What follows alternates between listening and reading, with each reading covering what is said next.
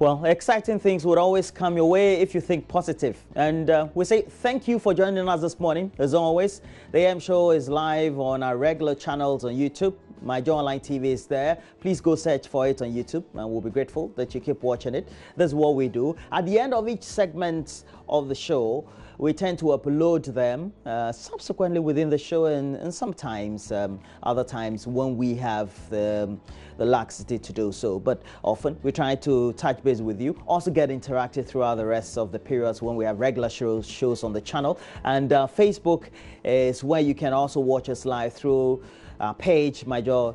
JoyNews on TV, I should say. But for all the things that we have to talk about, we have to bring you the latest as far as we're concerned on what has been happening on the front of politics. And we'll start this way. He was made the substantive chair of the governing New Patriotic Party at the National Delegates Conference that took place in the Eastern Regional Capital over the weekend. There are concerns, however, about some buses he purchased for the party as he announced prior to the elections. And there are also questions as to whether or not he will reinstate suspended former chairman of the party, Paul Afoko, and Kojo Yankson. We'll be asking these and other relevant questions when he hosts this morning Fred Ose Mayo Blake. And for all the things that we have to talk about, we will be asking some critical questions about whether he's worried also that him being chairman of the Ghana National Petroleum Corporation means that he had undue influence or had some effects on whether he had a purchasing power or not to guarantee for that loan he took at the bank to purchase those cars. Relevant discussion so far. We know that he's a professional lawyer, senior partner, Blaine Associates, and majority shareholder, Western Publications. They are the publishers of one of my favorite newspapers, The Daily Guide. You also have a TV station, I believe, right?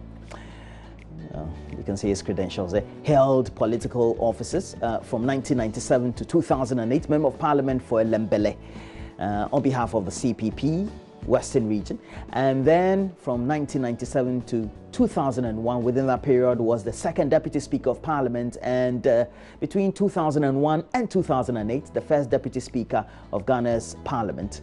And in March 2013, resigned from the CPP to join the MPP. That was historic, and by October 2015, was appointed acting chairman, the MPP.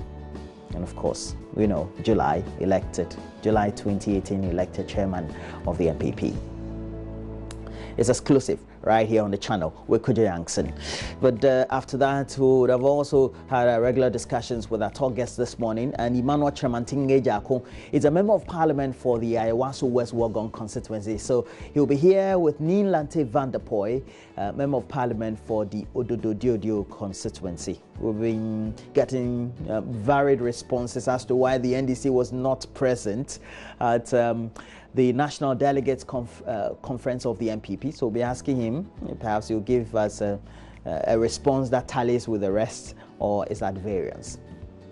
But the woman on the move, that's the theme for her 10th anniversary as a show host. Ohene Yire, Gifty Auntie, and her Standpoint show are 10 years. So we'll be asking some questions. What propelled her this far? What's motivating her to do more?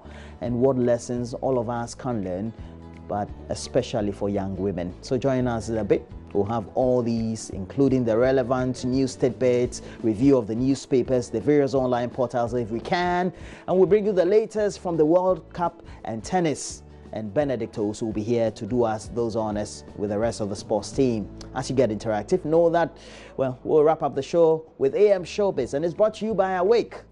Well, we have to take a breather. When we come back, we'll bring you the latest news headlines we have in the studio. We know you're going to enjoy it, but thanks also for joining us for the AM show. Stay on.